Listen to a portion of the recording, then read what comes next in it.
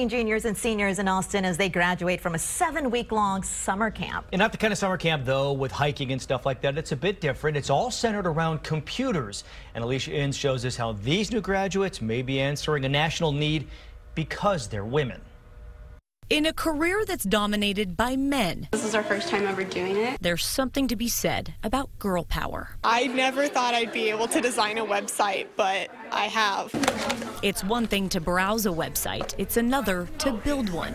But these girls, the girls who code, are up to the challenge. We were joking around about how we wanted to take a nap, and then the idea popped up like, hey, we should make a nap website. And from there it became a real idea with a real product to help sleep-deprived college students. Taking a nap for 20 minutes, you'll be energized, refreshed. It's easy to wake up from. But 30 minutes leaves you groggy. Behind it all is finding the formula to keep girls interested in STEM subjects, from science and technology to engineering and math. We should be able to just say, oh, look, there's a girl who codes. That's normal. Right now, women make up the majority of the workforce nationwide, but only 25% of them have jobs in computing and technology.